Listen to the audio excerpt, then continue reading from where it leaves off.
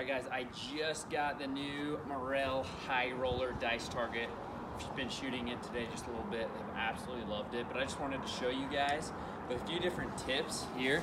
So we've got the 5mm FMJ, Easton FMJ, with a good, just smooth hit insert there. And then we've got the Hunter XT, I think this is a 6mm carbon shaft. And then this one, we've got the Axis 5mm. And then we've got the TKO with a outsert that actually expands. So we're gonna see how that one pulls out. This one, we've got a Cut 3-blade broadhead on it. So, and that's on a FMJ as well. So we're gonna shoot these all into the high roller, and then we are going to test out and see how easy they are to pull out, as well as the stopping power that the foam has. We're gonna shoot here on this 4 dice face. Has not been shot. I've got 5 arrows, so I'll do 4 here, and then 1 right there in the middle. That way you guys can kind of see a fresh target to make sure that, you know, it's not worn like this 5 I've shot a few times. So it's gonna be fresh, it's gonna be good. So let's shoot this a few times. We'll be at about 20 yards.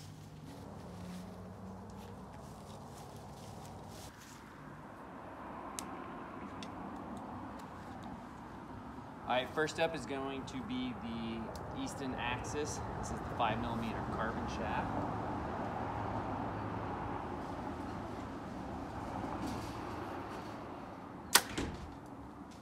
All right, and now we've got the FMJ 5mm shaft.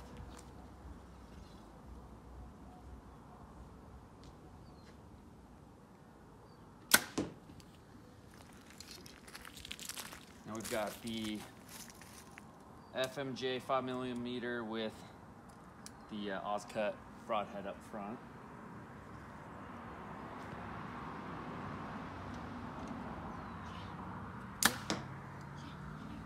And then the TKO with the outsert.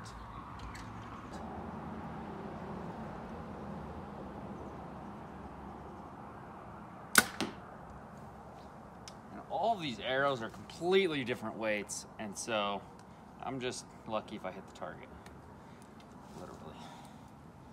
All right, so now we've got the Hunter XT 6mm carbon shaft.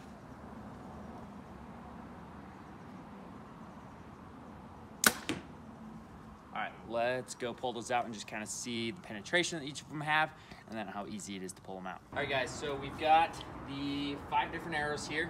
Well, if Haley, bring the camera down close, show you guys. So they're all about the exact same length. All right, so each shaft is about the same length. So it's gonna show you the ones that have penetrated a little bit further. That TKO did penetrate because it probably has that outsert, so it almost blows that foam out a little bit more. The one that stopped is gonna be the fattest shaft here. That's the 6mm carbon shaft, the Hunter XT. And then we got the FMJ, we got the Axis 5mm, another FMJ. So this one has the broadhead on it. So right here is gonna be a fill tip and a broadhead. So you can see the broadhead did penetrate just a bit further. So let's go ahead and pull these out. So first, we are gonna pull out this broadhead. Okay, so that literally was super easy to pull out, and we've got that broadhead out. Now we've got the Axis, Easton Axis. Pull that out. So that was a little bit harder, but still super easy compared to other foam targets that I've shot. And then the FMJ, even easier. That's a little bit sleeker with the full metal jacket. TKO with the outsert. I'd say that's pretty similar to that FMJ. And then here's the fattest one here, the Hunter XT carbon. Okay, just as easy as the FMJ. So the hardest one was actually the Axis. All right, so the hardest one to pull out was gonna be the 5mm Easton Axis. Easiest one was actually the one with the broadhead. And it didn't penetrate more than maybe another inch, like I showed you guys, compared to the field tip. But this high roller, super, totally worth the money. I bought this on Amazon for 125 bucks. Totally worth all of it. Only weighs 12 pounds, so you can literally take this anywhere. Makes it easy, transportable. It is pretty small, so if you don't have it on a steady base, then it will kind of twist and turn for you.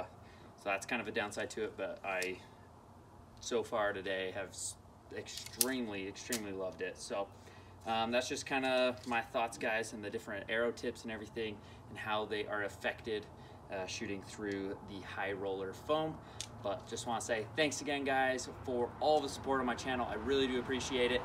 I'm thinking about giving a bunch of these away, so comment down below on how I should give these away, and we will figure out a way to get these out to a bunch of people. So big thanks again, guys. Comment down below, like this video, subscribe to my channel, and go to haxenhunt.com, buy a decal, get you entered in to win any bow that you possibly want.